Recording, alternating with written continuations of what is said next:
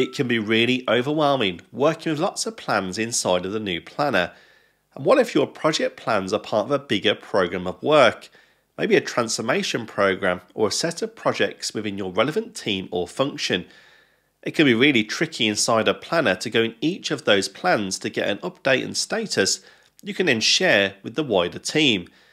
Could we not use portfolio management or similar capabilities in the new planner? Well, today, Microsoft is now rolling out that new capability, a new way to build a portfolio for one of your programs of work, bringing your plan to Microsoft Planner and share it with your colleagues to get a view across the projects and understand what's at risk and what's on track. And in today's tutorial, I'm going to show you how to use that new capability, setting up a portfolio, adding plans and tasks and more, and important considerations about how portfolio management works in the new planner experience to make sure it will work for you.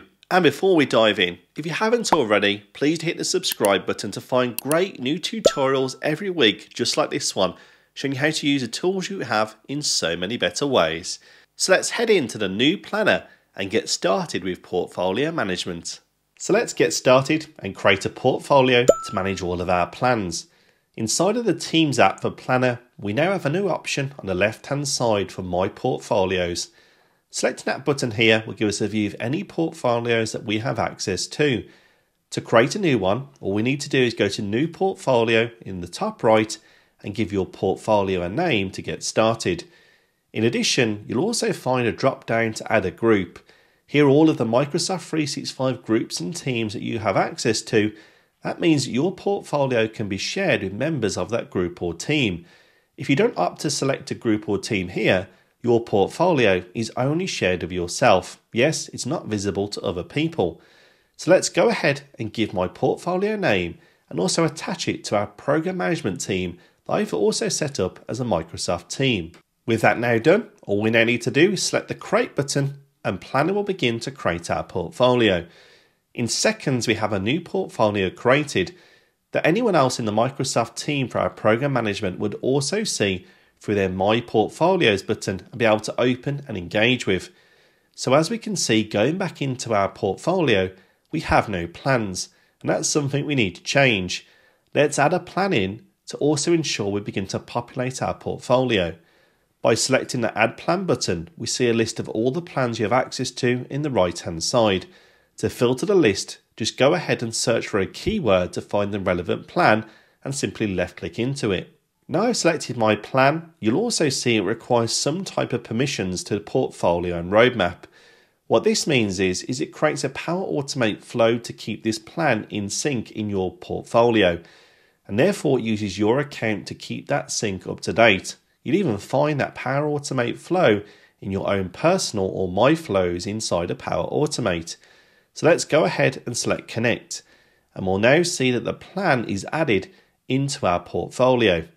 At this point, we get basic metadata, the plan name, the owner, the progress of the plan, start and end dates, all synchronized from the plan itself.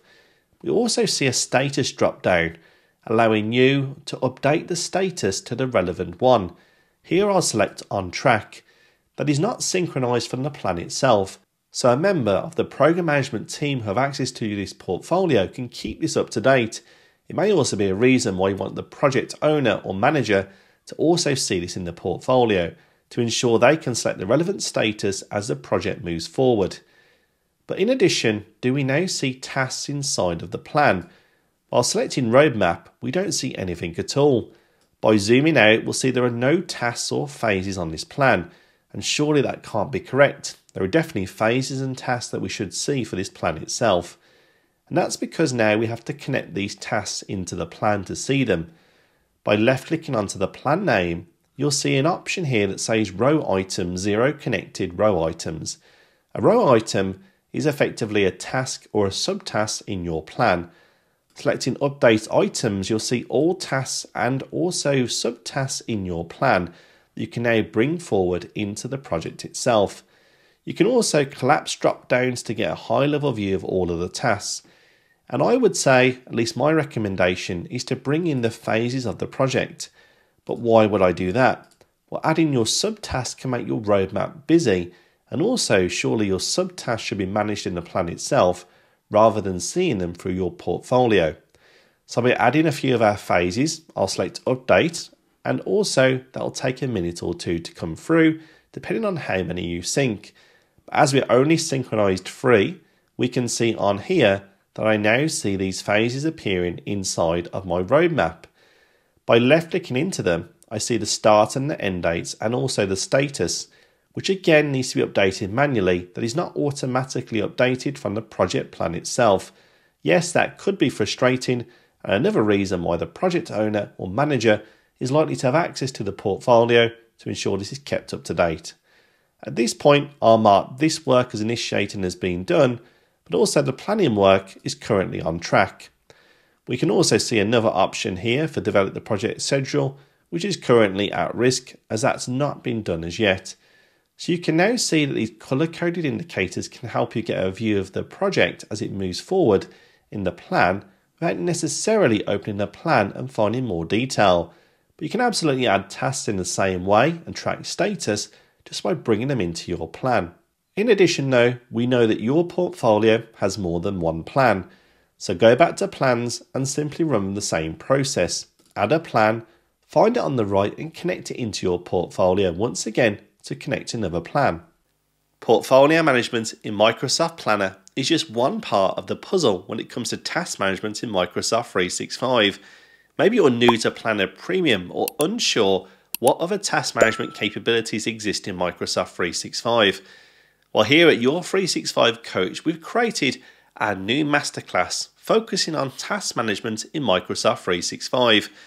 We show you how to use Planner Premium in the best possible ways, but also other apps like Microsoft Loop, Microsoft Lists and more, to also be able to improve the way that you manage tasks in different apps and also help you work in so much better ways. If you'd like to find out more, then follow the link in the video description below and get enrolled on our masterclass and join me to learn brand new skills in Microsoft 365 that will transform the way that you work. Now let's head back into portfolio management and see what else it can do for you.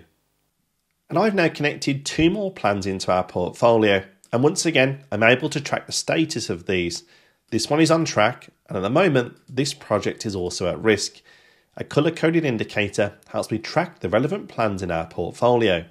Once again on our roadmap we see the plans appearing, but we now know what to do to bring these tasks or phases in. Once again left click onto the plan name, under your update items, select the items you'd like to now have inside of your timeline or roadmap view. I'll go ahead and add a few into here and also update their status to see them visibly inside of our portfolio. And now we've connected our phases and tasks and updated the status, we can see a big benefit of how we work in portfolios. Now me and the senior program management team can understand where our projects are at and all the high risk activities to take action and speak with the project owner, who's also listed on the left hand side next to the relevant project. But in addition, we've got some key dates we need to track, so we can add those in within our own team as a senior program management in our portfolio. By selecting add key date, we can now go ahead and select a key date and also put a due date and also track the status of it. Handy if you've got relevant dates like the end of year or budget sign-off areas to make sure you're tracking against all of your different plans. With our key date now added, we can see here it appears inside of our portfolio. FY25 budget review, once again able to track the status. And you can add different key dates so you can also track them in your relevant portfolio. Once again, stage gates of information that you and your team would find helpful when you're reviewing it as a portfolio of work. But what if this is not detailed enough and you want to access the plan directly? Well, all you now need to do is left click on the plan itself. You'll see an option to view in plan. By left clicking, this oddly doesn't take you into Microsoft Teams or Planner app. It takes you out into projects on the web, which effectively is delivering that Planner Premium capability. And you can now access all of these tasks and make relevant updates. But it's important to remember that the people inside of the portfolio don't need access to the plan itself. But if they do, they can of course access it in this way and keep the plan up to date. And as your plan changes, your portfolio will also be kept up to date. But it's worth noting, that's not immediate synchronization. Often it will update once a day at minimum, but if you need to update it and pull through relevant information quickly, you can go into any of your plans and select Open Details and select the Refresh button. That now will pull any new information that you're syncing into your portfolio in real time. So it is important to note that yes, your portfolio stays in sync, but not instantly. And therefore, if you need to pull in relevant information quickly, well, you can go ahead and refresh this. If not, it'll update itself at least a minimum of once a day. And finally, in the right hand side, you'll see a share button. And by selecting this, you can see here who has access to the portfolio. And because we've connected this to our Microsoft team called Program Management Team, we see any members of that Microsoft team also have access to this portfolio. But as you can see, the ability to now bring your plans into one single place in the Planner app as a portfolio is now possible to do, and also share with your wider team to keep an eye on all of your important projects moving forward and ensuring they're kept on track. Whilst this new capability in Planner is really helpful, there are also some considerations that you need to be aware of to make sure you don't find any hidden surprises along the way. The first off, who can create new portfolios and add plans into them? Well, there's a licensing requirement. That means you need to have a project P3 or P5 license. And yes, that costs more than the Planner Premium license. But if you only have a Planner Premium license, you can view portfolios that you're added into, but you won't have the ability to make changes into them or add in plans. You'll get read-only access. That means it's really going to be the right people in your company that need the higher level of licensing to manage these portfolios. In addition, the new capability today only supports Planner Premium plans. Yes, you cannot add in a Planner Basic plan into one of your portfolios. It is only available for Planner Premium plans. And as we've seen in this tutorial, there's no simple way to get a My Tasks view across all of those plans. I would have loved to have seen that personally, having a grid or a board view of those tasks across all of those plans that you could look at a glance. And also, the portfolio management capability is only synchronizing a subset of metadata. As we've seen, there's very little information available through the portfolio. You need to open the plan to go and see the additional information and make any changes to it. Your portfolio is more of a synchronized copy, provided it on a roadmap or timeline view so you can keep on top of from a perspective of roadmap planning or program management. And also, as you've seen today, the security of portfolio management is built around Microsoft 365 groups and teams.